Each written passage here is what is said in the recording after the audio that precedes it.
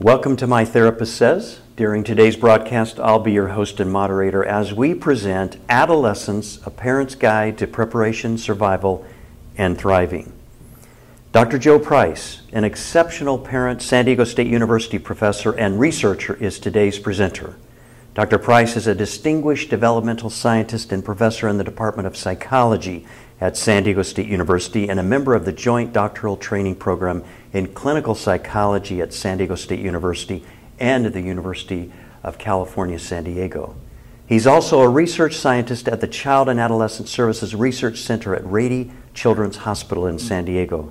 Dr. Price's recent research and publications focus on the developmental sequel of the experiences associated with early maltreatment and the implementation of evidence-based interventions for child behavior problems in the child welfare systems of care.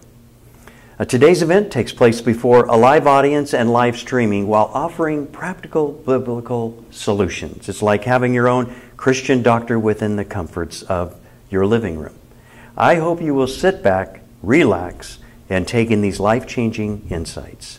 Please join me as we connect with a live audience and My Therapist Says.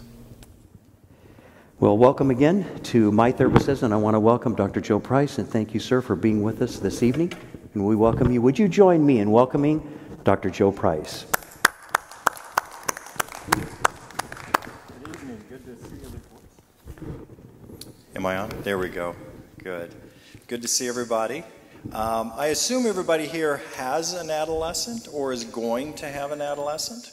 And my guess is all of you have been adolescents. Am I right? Okay, good. So at least we have all that in common when we're thinking about adolescence. Tonight what I want to do in this opening part, to talk about preparation, how to thrive, how to survive adolescence, is I want to give you an overview of some of the changes that are happening and some of the things that we can do as parents in the midst of those changes. And it's really important that we understand those changes because they help us understand our adolescents and what they're going through. And that helps us to be able to prepare, survive, and actually thrive for this period. So anyway, the first slides I want to show you is we have three daughters, Kelsey, Kylie, and Nikki. And in this shot, they were 16, 14, and 12. So we went through the adolescent period. All three of them now are married. Two of them have their master's degree, and one is in seminary, and she was just hired as a student ministry pastor. And so we have the three here. Then we have, as we go through the slides, we see kind of what adolescence looks like. If you look at the next slide, kind of the goofiness of adolescence. And then the final one, I asked Nikki, I'm going to take a picture of this beautiful setting. It's called American Basin in Colorado. It's this loop, four-wheel drive loop. And I turn around, get ready to take the picture, and there is Nikki. This is the one who is now in seminary and was hired to be a student ministries pastor. She just got back from a camp and backpack trip with her youth. So anyway, people do survive and thrive adolescence. Okay. Thank you. There we go. So anyway, Sherry and I, Reverend Sherry and I, raised these three girls, so we have experience in dealing with adolescence. Both Sherry and I had been youth directors at one time in our lives, working with adolescents. But now what I want to do is share with you some of the changes that go through adolescence, that adolescents actually go through. So if you look at your handout, you're going to see one of the pages, and it says, what's happening during adolescence? Change, change, change. And so what we see are 5 areas that I'm going to talk about. We're going to talk about biological changes, we're going to talk about changes in the brain, we're going to talk about changes in thinking, and we're going to talk about changes in self-concept, and then finally, social relationships. So let's look at each of these changes as we go through this.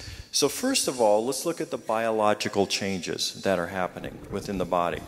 And what you're going to see as we look at this is what's called the endocrine system. And the endocrine system is the slow communication system in the body. This is the hormonal system within our bodies that control so many different functions within our bodies. And what happens during adolescence is this. A part of the brain that's called the hypothalamus is regulating and monitoring levels of a hormone called leptin, which comes out of fat content and fat cells. So as our children are gaining more and more fat in their bodies, more and more leptin is being released. When there's a certain level that's reached, the hypothalamus now triggers a cascade of hormonal changes through the body. That affects the thyroid gland. If you look at your handout, it affects the pituitary gland, the thyroid gland, the adrenal glands, the gonads, sex organs. And each of these have different hormones that are being released. This is a slow process. So this particular change that's taking place occurs about a year before you see any changes and before your adolescents see any changes. Okay? So a year before, these changes are taking place. Okay? And it's starting this slow cascade. And as a result of this, we have two major phenomena that we're going to talk about. The first one is called puberty. Okay? And puberty is a time where all these changes are resulting in two things: primary and secondary sex characteristics. Puberty comes from the Latin, which means pubescere, which means hairy or to ripen. Okay, so you can think of your kids as getting hairy and ripening in terms of adolescence. Okay, primary sex characteristics are the parts of the body that are directly involved in reproduction. So girls will have their first menstrual cycle, and their first menstrual period about age 12 and a half. They can as early before age 11, but that's a little rare. And by the age of 14, most girls have had their menstrual cycle. They're producing eggs, and those are going through starting a regular cycle. For boys, spermarchy is a production of sperm that starts about age 12. So age 12 is 7th grade for most kids. Okay, so we're starting to see these changes at age in the 7th grade for kids. For females, we have, in terms of what are called secondary sex characteristics. Now, these are body characteristics that aren't directly involved in reproduction, but they indicate sexual advancement, sexual maturity. So for girls, breast development between 8 and 13. Okay. For boys, their voices are going to lower between 11 and 15. And for girls, new hair, pubic hair between 10 and 15, boys 8 and 14. And so we start to see some of these changes that are taking place. And girls are ahead of boys, about a year in terms of these changes. So that's puberty. The other thing that we start to see is the growth spurt. We start to see changes in the body in the growth spurt. This is where we start to see changes in bone length and density. Fingers, now notice this sequence. Fingers, feet, then arms and legs, then torso. So hands get bigger before the rest of their bodies. So that time in development when they seem kind of awkward and lanky, they are. All right? And noses and ears go before the rest of the face. So they kind of start looking a little strange. Now, kids can become anxious about these changes because they're kind of concerned, wait a minute, if I'm growing these huge hands and feet, what am I going to look like eventually? So there's some anxiety about these kinds of changes. They're going to gain weight, they're going to gain height. For girls, this height spurt is between 10 and 14. For boys, it's between 12 and 16. Okay. In terms of height velocity, that means how much is really happening. For girls, it's about 3.5 inches per year, can be, and for boys, about 4.1. So as a result of that, and girls being ahead, you can see in your handout that girls can actually be taller than boys for a period of time, particularly in the 7th and 8th grade. Girls seem to be a little bit of an advantage at that time in development and may take advantage of that. So some additional physical changes that are happening. The torso continues to grow, triple in weight and size. The lungs will triple in weight and size. Breathing rate is actually going to decrease, so you notice as your kids are going through adolescence, their breathing rate slows.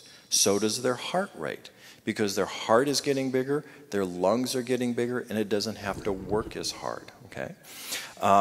Physical endurance is really going to increase during this time, so they can start cross-country at school, more kinds of endurance sports. The hormones are going to change, are going to cause their skin to get oily, to sweat, to start to smell. And guess what? At this time in development, you may not have to encourage them to take a shower. Okay? They may do it on their own. Right? Now, you may still have to, but what will happen is if they go to school and they don't smell very good, guess what their peers are going to do? They're going to let them know. Yep, they're going to let them know. So you may not have that problem. And then eyes change. They actually start to elongate. And so your child may not have glasses, but they may need them as they move into adolescence. So what are the things some parents can do because of these biological changes? Communicate accurate information. Kids want accurate information about what's happening to their bodies. And guess who they want it from? They'd rather have it from you than anybody else. When you look at surveys, kids would rather have that information from their parents than teachers or anybody else. And communicate love and acceptance as they go through those changes. When they get big hands, when they get big feet, they're still loved. They're still cared for. And we communicate that as parents to them, that regardless of the changes, we love them. And the other thing we do is discourage other family members, might be siblings, might be grandparents, from making fun of kids or pointing out features and going, oh my gosh, look at those hands. They're huge. How do you carry them around? Okay? Kids feel embarrassed. They feel awkward at that time in development. So those are some things that we can do as parents to help them during that transition. Now, let's look at brain development. With the brain, we have several different changes that are happening. And if you look at your diagram of the brain, you're going to see a little more detail than probably that you want to know about. But here's what we have in terms of the brain. If we move to the next slide, you're going to see kind of detail the different regions of the brain. What you see is what's called the limbic system. It's in the middle of the brain. It's where emotions are controlled. That part of the brain is finished development at about age 17. The frontal cortex, which is in this front region, planning, executive functioning, thinking about consequences, doesn't finish development until age 24, 25. So what that means is this. Kids' emotions can overwhelm their thinking. Their emotional urges, their impulses can short-circuit their thinking. Okay? Now, for you and I as parents, we have our frontal cortex that can tell us, no, we shouldn't do that. I need to wait to do that. And for kids, they're going to be more impulsive as a result of that. And so we as parents, there's some things that we can do, and we'll talk about that in a little bit. Now, related to that, what we also find in the limbic system is what's called the reward system of the brain. This is the part of the brain that brings pleasure. When we experience something that's enjoyable, exciting, it releases dopamine. Guess what? This part of the brain develops finishes development before the rest of the brain that says, oh, wait a minute, maybe we ought to wait on that reward. Maybe we ought to delay gratification. Maybe we don't need that right now. That reward system, because it's developed so early, makes adolescents more susceptible to kind of excitement, to thrill-seeking, to drugs. Drugs have more of an impact on adolescents than adults because this reward system is very well developed. But the frontal cortex, you'll see there's kind of a network that goes to the frontal cortex. That's developing between that 17 to 24 age range. When eventually, as early adults, that part of the brain is going to say, no, wait a minute, you don't need that right now. Or no, gosh, you know, you take that drug, it's going to have this negative impact on you. It's going to affect you. Okay? That part of the brain comes later in terms of development, right? So that's another change that's happening. And then finally, something that's going on in the brain called neural pruning. Between ages 1 and 3, our brain produces way more connections than it's ever going to need. And then starting at about age 11, the brain starts eliminating those unused connections.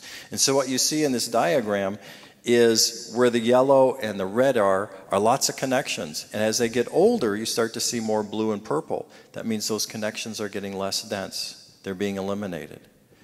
What happens then is it starts to hardwire learning, and it makes our brains more efficient, and it speeds up processing of information.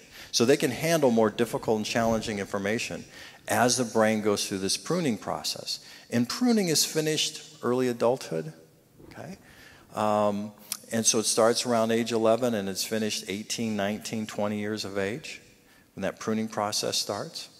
Now, the result, like I said, is hardwiring of learning.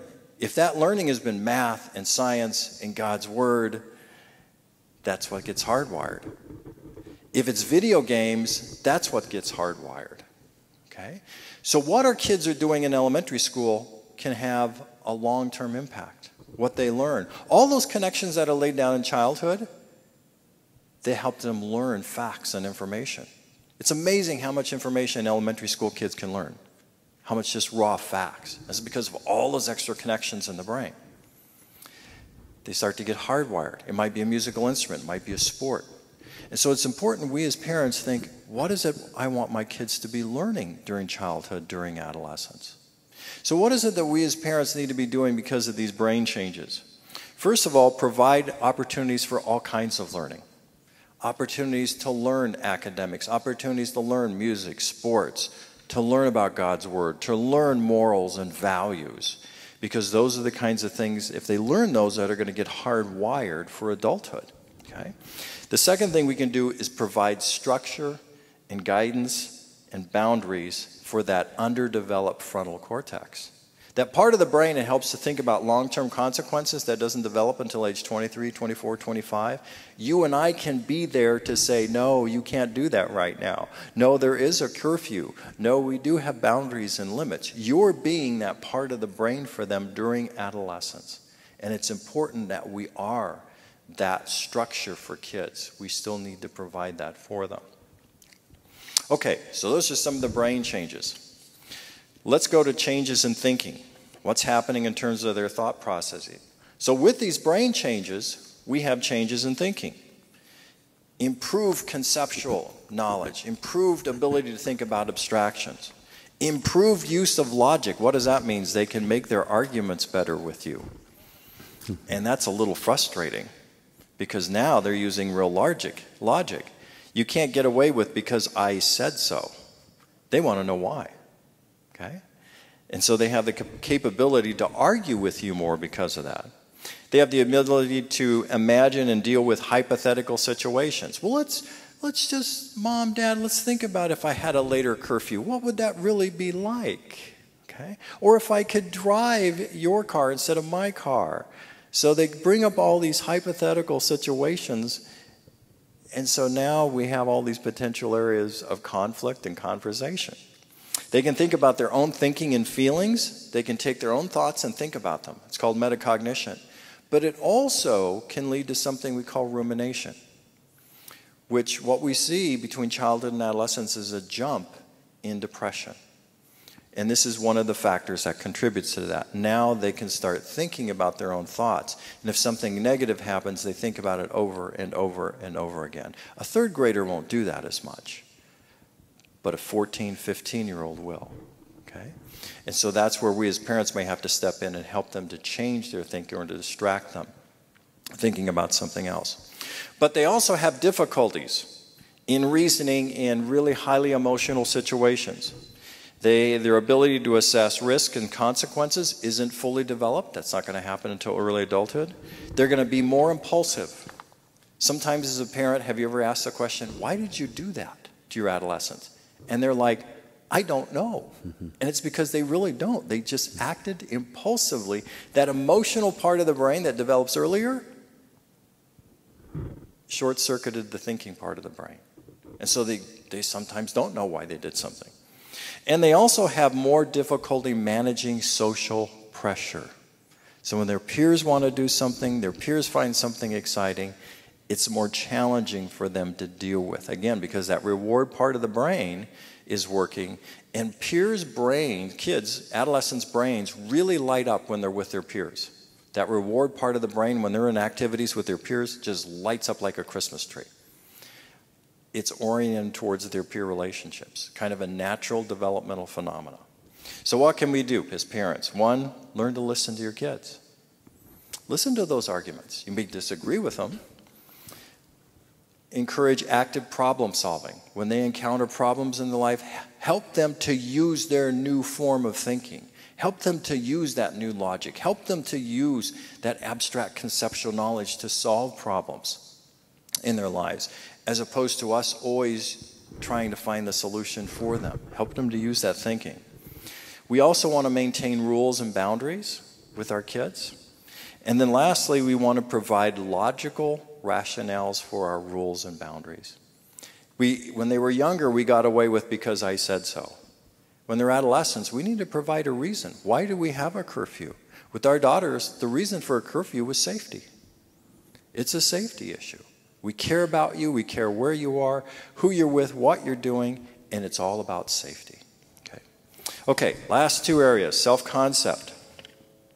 There's changes in their self-concept. They think about themselves in more complicated ways. They can see that they have positive traits, negative traits, positive emotions, and negative emotions. And those things can exist at the same time inside themselves.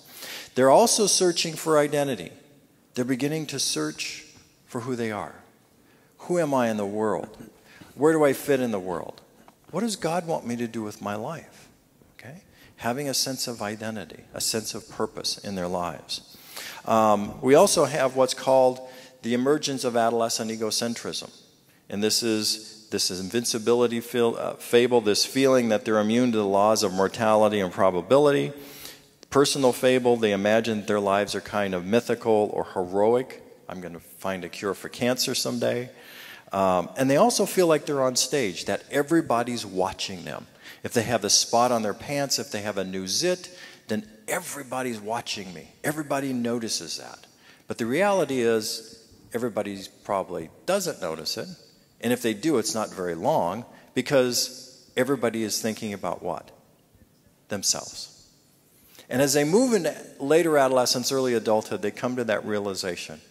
Everybody's thinking about themselves. Okay, I'm really not on stage as much as I feel that I am. The other thing is there's this increased need for autonomy, to do things on their own, to take on more responsibility. So how do we deal with these changes? Provide and encourage opportunities for them to explore their identity, their talents, their gifts, and give them wisdom and guidance in that process. Help them and remind them that God is there to help them find out who they are, that God is there to provide a sense of meaning and purpose in their lives. I want to read a section from C.S. Lewis's Mere Christianity. Lewis says, the more we get what we call ourselves out of the way and let Him take us over, the more truly ourselves we become. It's when I turn to Christ, when I give myself to His personality, that I first begin to have a real personality of my own. In the beginning, I said there were personalities in God. I will go one step farther. There are no real personalities anywhere else. Until you give up yourself to Him, you will not find yourself. Sameness is found among the most natural of men, but not those who surrender to Christ. How monotonously alike are all those great tyrants and conquerors. How gloriously different are the saints.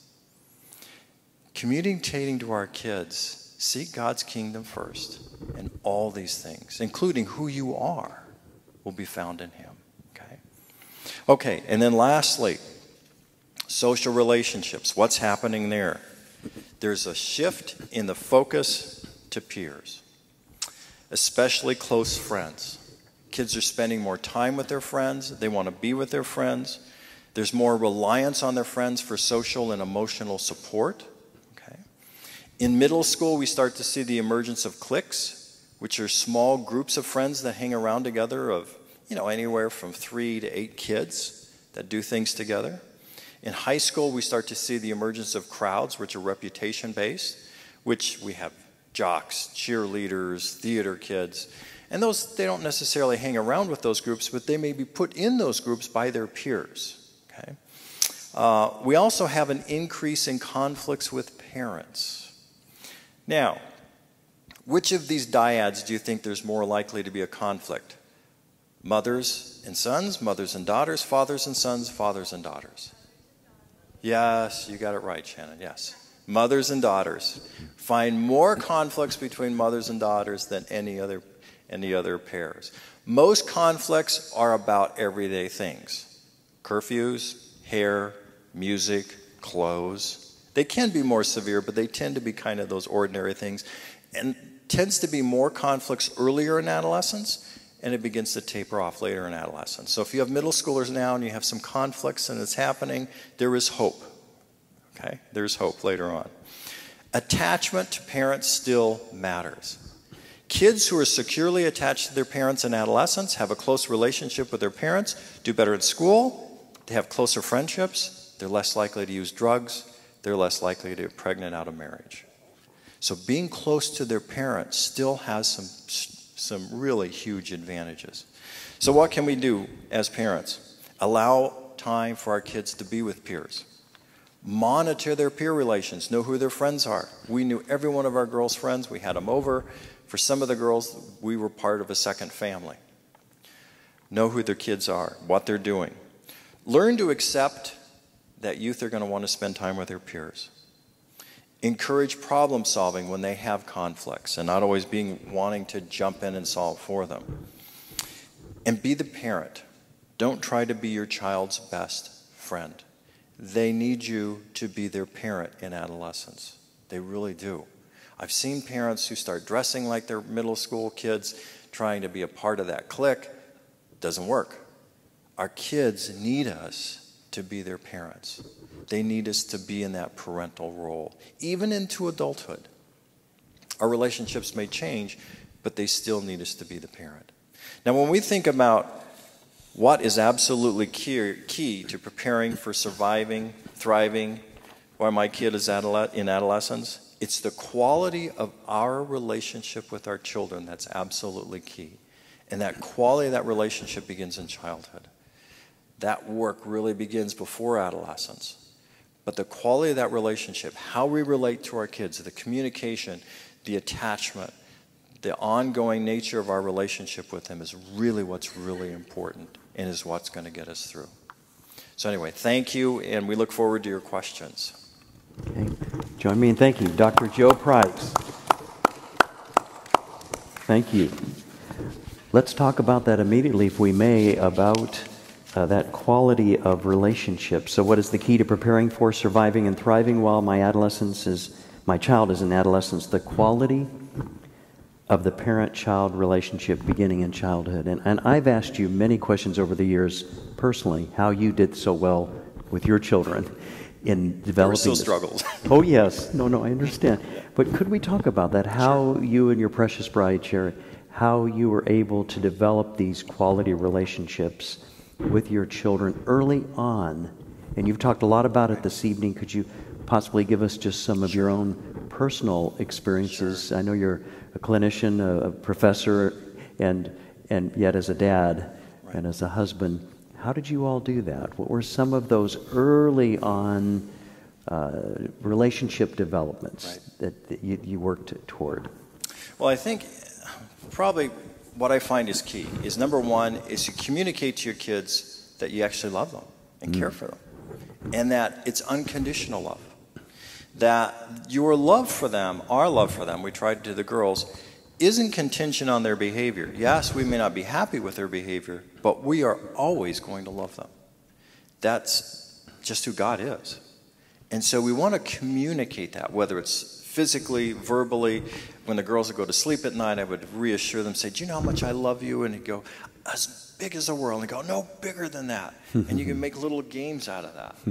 But even when they misbehave, and you may have to discipline them, is you're still afterwards assuring them that you love them. And that's really important.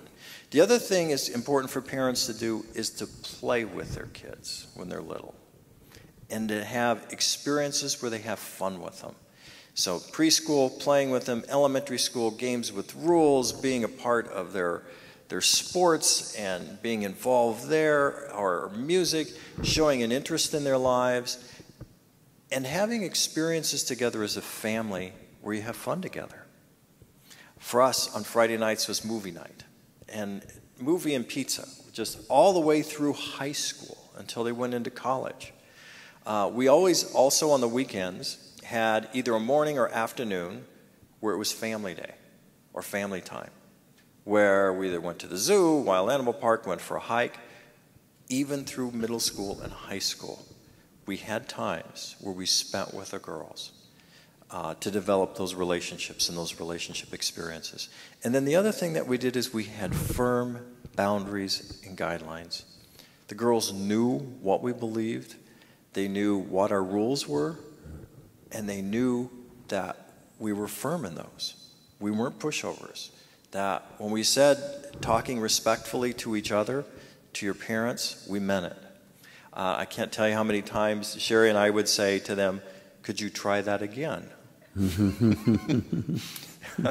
And to this day, they remember those words. Can you try that again in terms of how you say something, how you ask them? So those are some things that I think are absolutely key to that relationship. So you have a child that is behaving in a way that's not appreciated or accepted or within the boundaries of your family, and you talk about their behavior and you still love them although you don't like the behavior. That's right. What language do you use when you're seeing that, especially if you're getting a little bit of frustration arising because of that behavior?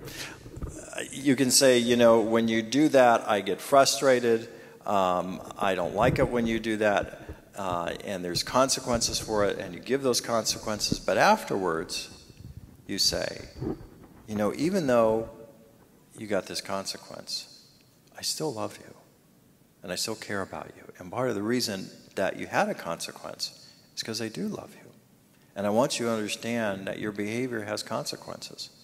And when you hit your sister and you were put in timeout, that was to remind you to care about other people. And we care about you. So you're building all the way along, you're building character into the child by separating a behavior from that you love the child. From the person. From Yes. the person, right? Absolutely. So that they're not connecting that my behavior, I must be a bad person because I'm always getting in trouble for what I'm doing. That's right. It's maybe I just need to change my behavior. But early on in the development, even the frontal cortex is not registering that, so you have to openly share that. Absolutely. You know, we shouldn't hit our sister, and yet I still love you. And talking in terms of their development at that particular age. Yes, and it can be very simple as, you know, they've hit their sister, they're in timeout, or whatever the consequence is, and then afterwards, it's over. And once the consequence is over, it's over. We're not bringing it up and reminding them over and over again. And then we say, would you like to play? Would you like to play with your sister again? Would you like to do a puzzle with me? So it's demonstrating to them that my words that I still love you are really real. My behavior is saying, I really do love you. I really do want to interact with you still. That situation has been dealt with, it's in the past, and we're moving on. And that's exactly what God does with us. Mm-hmm.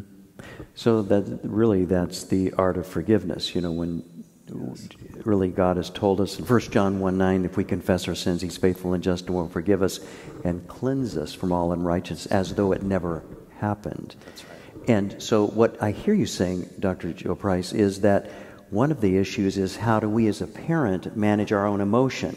When we don't like the behavior of a child, that what can happen is we can become upset. It may trigger something within us. We call that countertransference in therapy, where somebody's saying something in session and it triggers something within me. So a child, we can trigger a fear that if they keep up this behavior, what will they be like 5 years from now? And so it's how we can calm ourselves when someone, the child, is behaving in a certain way, correct? Right. Oh, absolutely. Because that's how you can then say, well, should we play this other game or should we do this? So that, how would you advise a parent that's becoming upset and anxious about a child's behavior and therefore needing to calm him or herself down so they could immediately say, do you want to continue to play with your sister? You know, have playtime, or shall we do something fun without that anxiety being there? Well, I think it's okay for parents to give themselves time out. Okay. Sherry did it. I've done it. We've told our foster parents to do it. If you feel like you're getting out of control, that you can't deal with that situation, you're afraid of what you're going to say, you may go ahead and say, all right, you're in timeout. And then you go into another part of the house, count, pray, get yourself back calm again. The neat thing about the way our brains work is if we can think about something else, think about God's love for us, think about another situation, a task that we can do, our brains are going to help us calm down.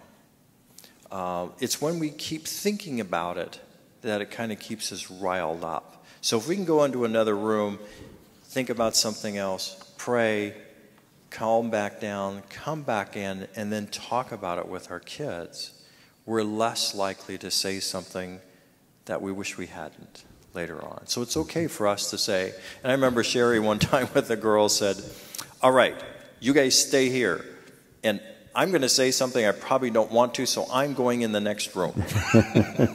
And she came back out after a few minutes and talked with them and dealt with the situation in a calm way.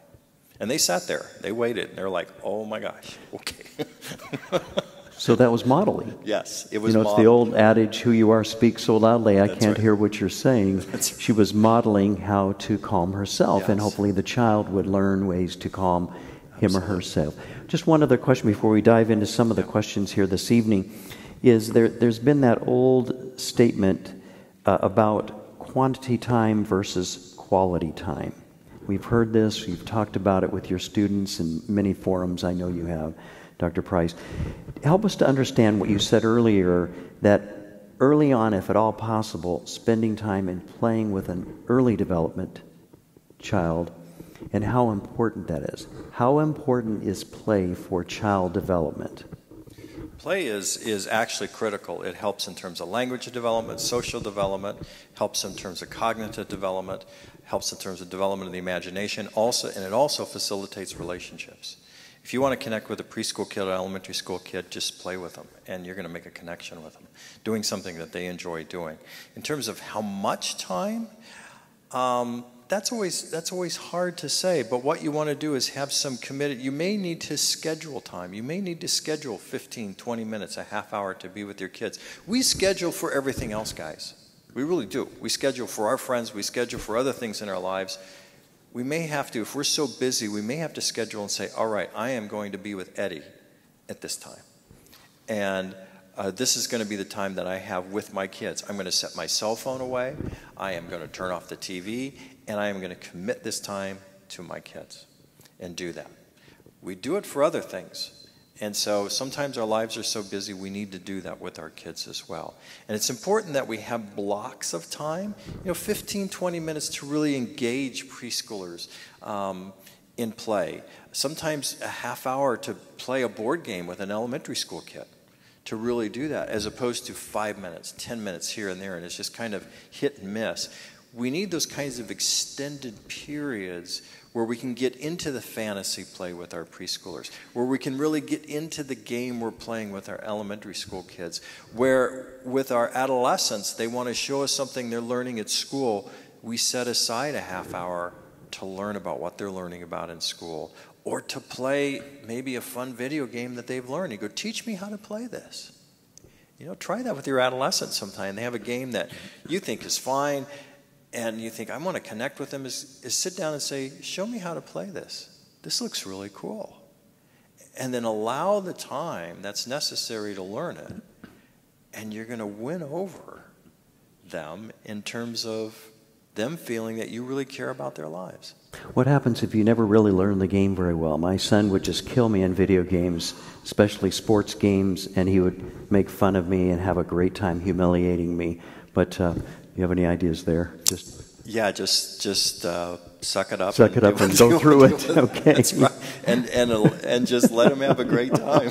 Yes. That's good for you, Don. It was really good for me. I'm just a better person. I had to go to therapy for quite some time, but I really recovered well. You can see it here this evening. But all right. So if we can, thank you. That's very helpful. We may come back to some of that. Here's a question from the audience, and that is, can you give advice on how to handle a situation when your child This is probably an older child, an adolescence, of course, is when your child is attracted to someone who you know is not good for them. This is the age-old question. It's a really powerful question, a difficult one. Depending upon the age, of course, you will handle this differently. Could we look at maybe 3 different development ages and say, how would you handle it? Can you give advice on how to handle a situation when your child is attracted to someone who you know is not good for them? Well, we had that situation several times come up. And one of the things that we can be for our kids, particularly when they're younger, preschool, elementary age, is an arranger. Mm-hmm. And so we can arrange for our kids to be with kids that we prefer them to be with, and arrange for them not to be with those kids we don't want them to be around. Gee, we ran out of time. Can't go over Eddie's or Bobby's. And arranging, you know, if there's a child, you find that, oh, here's little Maria. She is wonderful. I want my daughter to really get to know her. My daughter seems to like her. Arrange time to be with her. Plan activities to be with her. Meet her family. Get them engaged. So we can do that through engagement and planning. Now, in adolescence, you may have to sit down with them and say, I don't think this is somebody who's good for you. And in fact, one of our girls I had to do that with and say, this is not somebody I really prefer you to be around. And we're not going to make an effort for you to be around that person. We're not going to facilitate that. What if the child reacts and says, well, I'm going to be with that other person, whether you like it or not? Well, you can have consequences for them disobeying you. I mean, if you say no, you're not, and they go ahead behind your back, then you can have consequences to deal with it. You once said to me, which it stayed with me, and I've tried to give you credit when I say it, and that is to be a predictable parent. That was the term you shared with me. Be a predictable parent. You alluded to it, or actually spoke about it earlier in your presentation this evening. Could you speak to that? So say you have a child that is trying to push the boundaries with you, which healthy boundaries create safety and actually lower anxiety typically. Right, absolutely. So what about this predictability, a predictable parent? Grandparent. We have many here who are grandparents that are also challenged with that perhaps. It's important for predictability in the sense that our kids know who we are. They know what our boundaries are. They know what our rules are. They know what our expectations are. And we're consistent with those. And it's that consistency in terms of our expectations for them, for ourselves, our rules, our boundaries, curfews. You know, let's take an example with curfews. That when they move into high school, middle school and high school, they have certain times that they have to be home. That we're consistent with that. We had one of our daughters who, once she started driving, she came home 15 minutes late and she didn't call us. And we had this rule that if you know you're going to be late and you call us and let us know and explain why, okay. You know, if it's a reasonable explanation, then okay, that's fine. She didn't. So she came home 15 minutes late. And we said, you didn't call us, you didn't let us know. So the next time you're going out, you have to be home 15 minutes earlier. And she was like, she looked at us like, oh, you're serious about this, aren't you? And we're like, yep. And so the next time, and it was like a night or two later, she had something she was doing with her friends. On her way out, we said, it's not 11 o'clock tonight, it's 10:45. But they're not, it's 10:45. It's predictable. Mom and dad are somebody that think of it this way. You're somebody they can count on. And what that does to kids, when we're predictable, when we're consistent, as Don mentioned, kids do this. They may not say it, they may not articulate it, but having predictability in kids' lives brings a sense of security, emotional security. The world's a predictable place with my family. The broader world can be crazy, but I know my mom and dad, curfews are serious. Talking respectfully to my siblings, to my grandparents, to my parents, they're serious, they're consistent. I know those boundaries. And it makes life safer for them. It really does. And if you can kind of remind yourself of that, that makes it easier for us to be consistent, is to say, I'm actually helping them to feel less anxious in the world. You know, that's the beauty of the gospel. The Word of God talks about consistency with us, that He's faithful, that He is consistent. He is, in essence, predictable because of His love and grace. He never turns against His own character, so He's true to Himself. So this is, now it's not rigidity. It's not being rigid. This is what we're going to do, and you're going to abide by that. Because you talked about neural pruning earlier, and you said in neural pruning, 11 to 28 or 29, 11 years of age to 28 or 29, I believe you said this. Well, it's pruning is until 11 to about 18 or 19. And 18, I put one extra, 18 or 19, excuse me, thank you good. for correcting me. And that is that the opportunities to learn, but you did say to provide structure, guidance, boundaries, and that you can be their brain during adolescence. I think those were your words. Yep. Okay, so the idea is that they need that structure, even though they'll push up against it depending upon the age, but that predictability lowers the anxiety of the child because they can predict that there is something safe. That's right. At Absolutely. home. Absolutely. And your point about God being that way, can we imagine if God was inconsistent? You know, and if at one point He's like, oh, go ahead and do that, that's fine. The next time He really comes down hard on us, we wouldn't trust Him. Right. We wouldn't love Him. It would be hard to love somebody like that. And so the more consistent and predictable we are, and especially during adolescence, I think it's crucial at every time in development. But in adolescence, as they're starting to push boundaries, if we're there to say, no, these boundaries are still here, they still apply. You still have to talk to me in a respectful way. You still have to treat your siblings in a respectful way and not hit them. It says, you're somebody I can depend on and trust. And you're somebody that I can rely on. Now, the flexibility. As kids are gaining autonomy and wanting more autonomy, we can start expanding those boundaries. So in terms of curfew, it might be, and I remember one time with one of our daughters, we said on a weekend, as she got older, we said, okay, midnight for Friday night, okay, we know who you're going to be with. And they're like, really? Yeah, you've demonstrated responsibility on prior occasions, so why not? And they're like, cool, that's great. And so by the time they reach 18 and they're going to college, we've granted them more and more responsibility so that when they leave, we're like, okay, I feel like you can handle it now. And that's where we want them to be. We don't want to be so restrictive and not allow any autonomy that when they reach adulthood, they don't know how to handle situations on their own. They don't know how to control their environment. They know how to control themselves. Yeah, because if we control people, we control children, we create anxiety because they have to depend on someone else rather than their own autonomy and their development. For just a moment, let's talk about, if we can, another question that we have here. What are ways, here it is. What are ways that we as grandparents, so this is a question coming from a grandparent, that can influence grandchildren who are being raised by two mothers from a same-sex relationship as they approach adolescence? So there are two females, they are raising the children, and their grandparents are asking this question: what are the ways that we as grandparents can influence our grandchildren who are being raised by two moms from a same-sex relationship as they approach adolescence? The girl is age 3, the boy is age 1. So they're very young at this point, the children.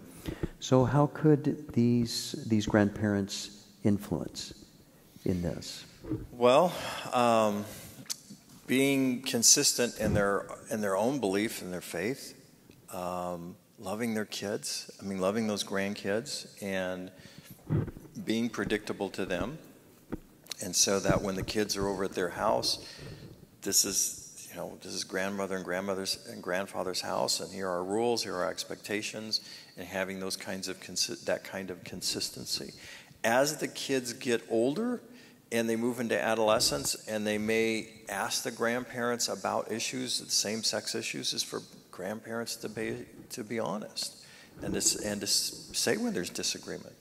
But to say, but I still love you and I still love them, but those are my beliefs. But what's really important is that they love those grandkids and they treat them in a way that's consistent.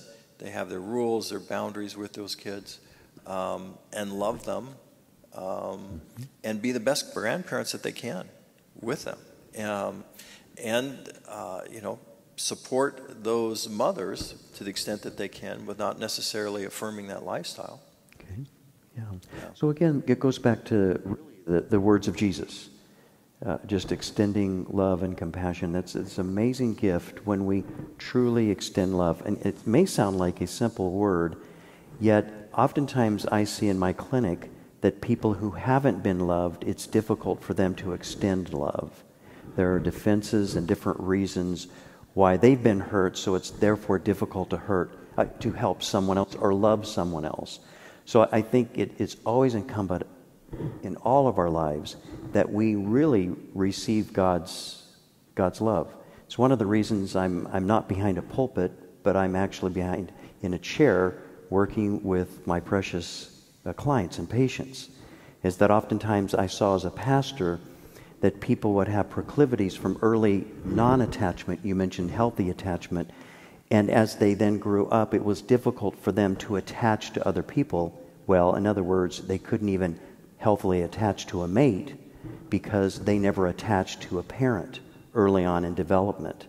And then what happens is they're not able to accept or inculcate or receive God's love.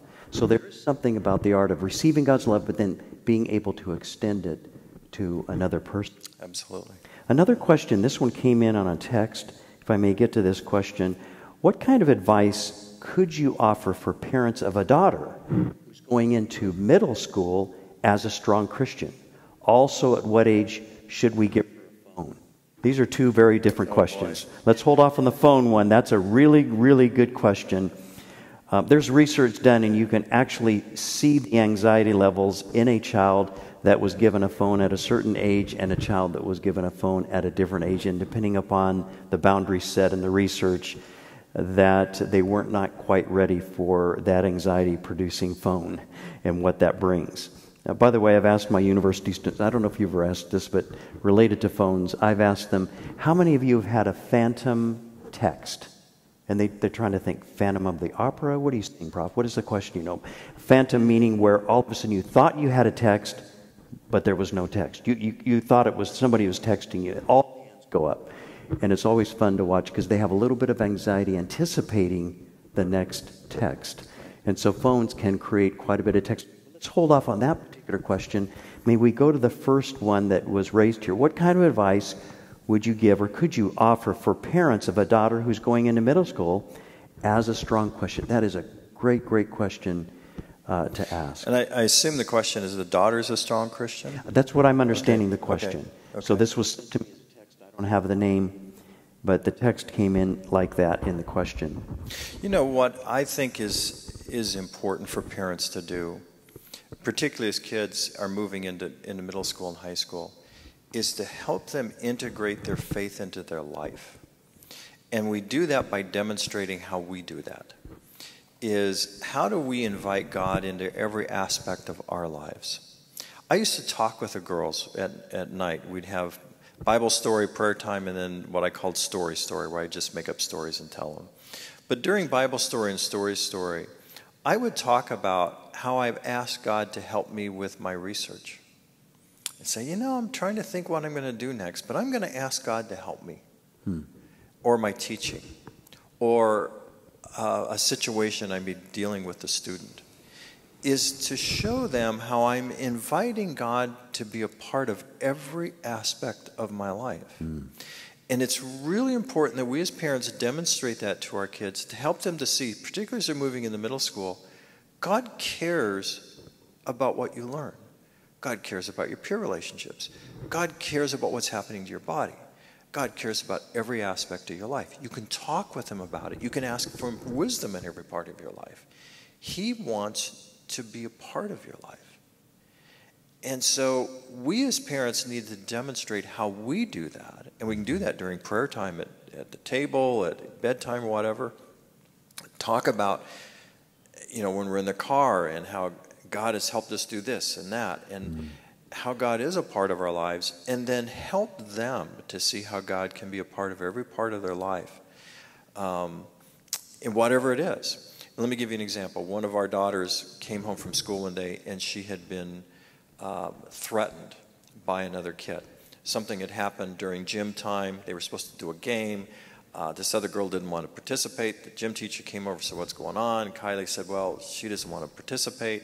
This girl got mad at Kylie after school. She showed up with some of her friends and were going to beat Kylie up. Kylie's friend went and told the principal. The principal came over and these girls got in trouble. But then Kylie came home and, told us what happened. Well, one of the things we did was pray about it. God, give us the wisdom of what to do. Help us being Kylie and I and Sherry, to deal with this situation. And then we help Kylie problem solve and think about, well, what is it you can do? How would you react to her tomorrow if you see her? If you see her, say hi. You don't need to ignore her, just say hi, just be friendly. And she was nervous. She was clearly nervous that next day. But Sherry prayed with her, invited God to be a part of that situation. God's here. God loves you. God cares about what's going on.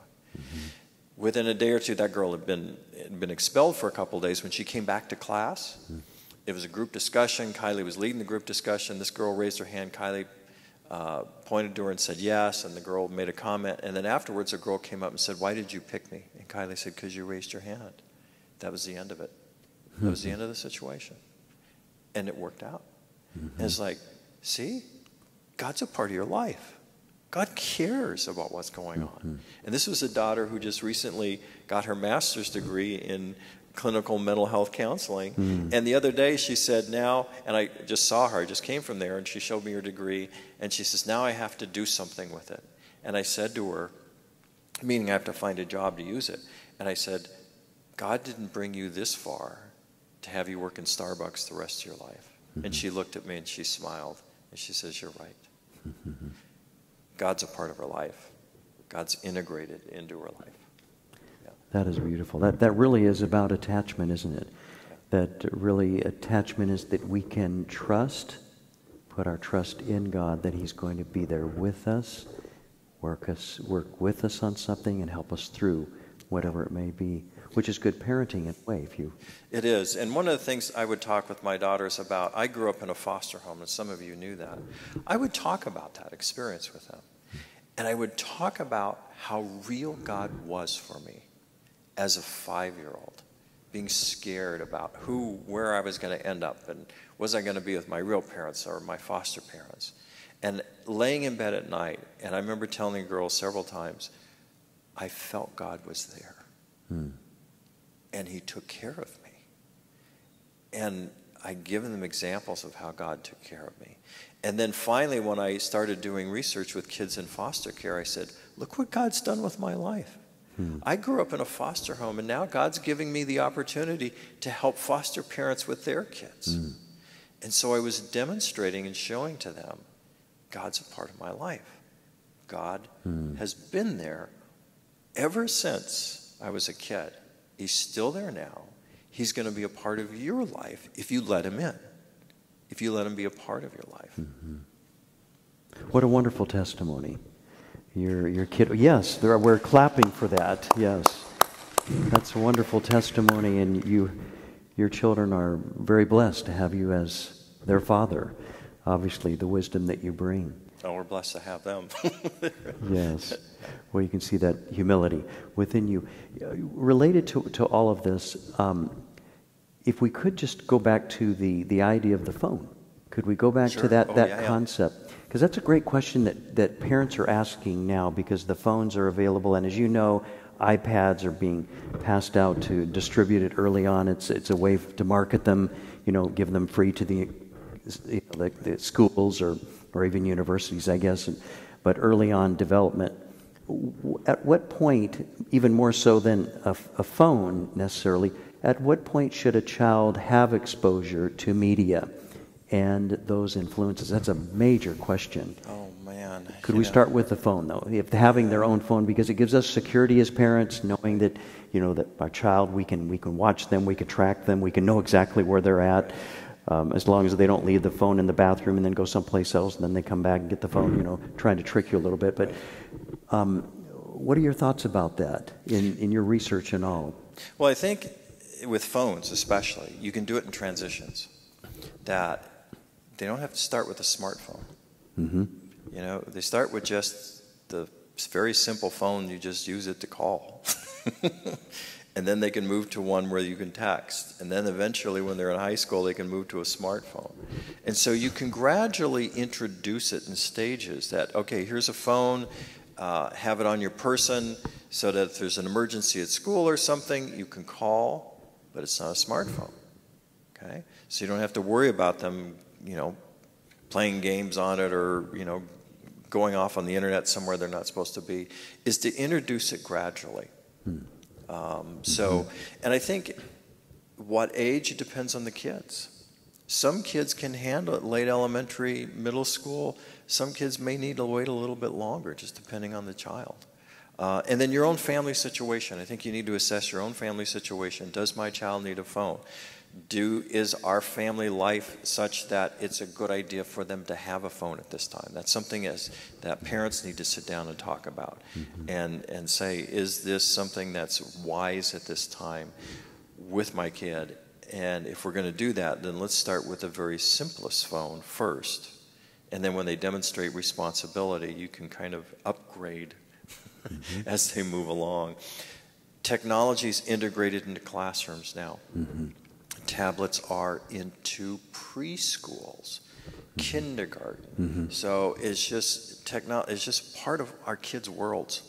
And so they're used to the technology. They know how to use it. They're chomping at the bit to use it because they can and they know how.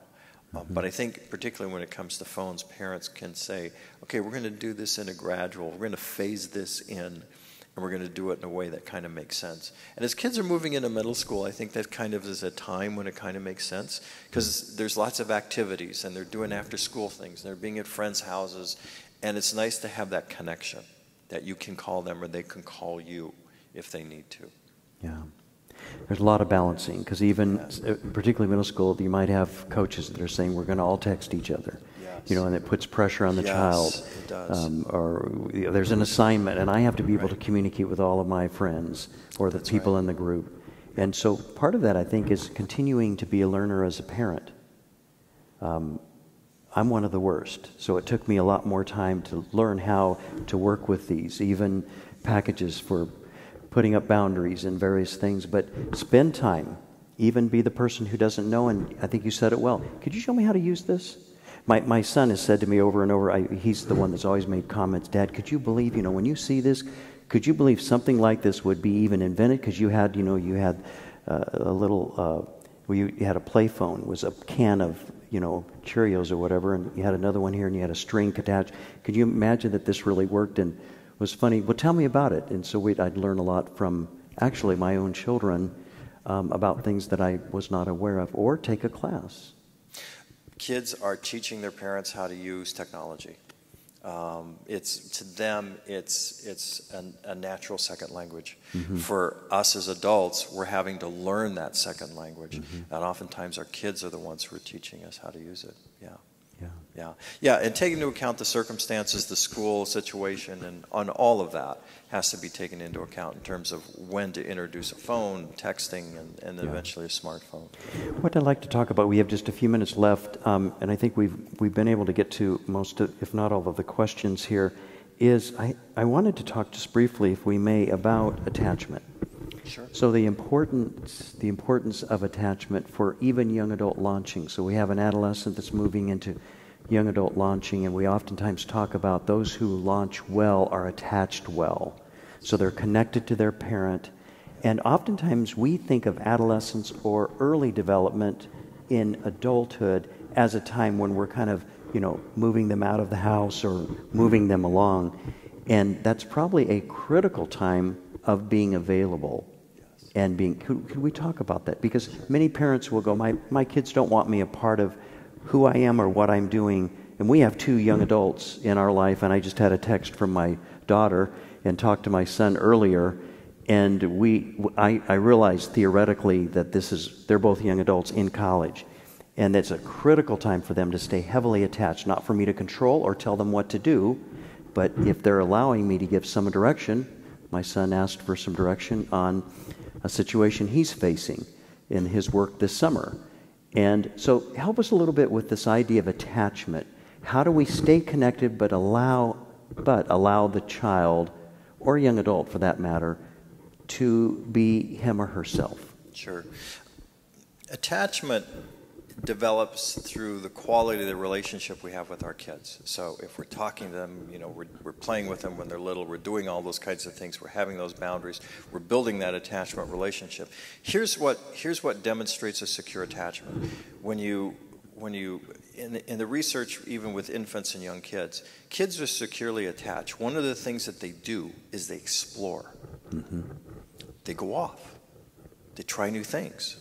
It's the insecurely attached kids who have a difficulty exploring, doing new things. The securely attached kids go off and explore, but here's what they do. They come back and touch base. Yes. They go off, and then they come back and touch base with mom and dad. Look at this new toy. Look at this. And then they go off and play some more, and then they come back, look at this. Well, it's the same phenomena as you get into adolescence. They go off to school, they go off to sports, they come back, look what I did, look at this picture, look at what we did, come to my sports thing. They touch base, they go off, they explore. That exploration, that willingness to go off and do something on their own can be a sign of a secure attachment. Mm-hmm.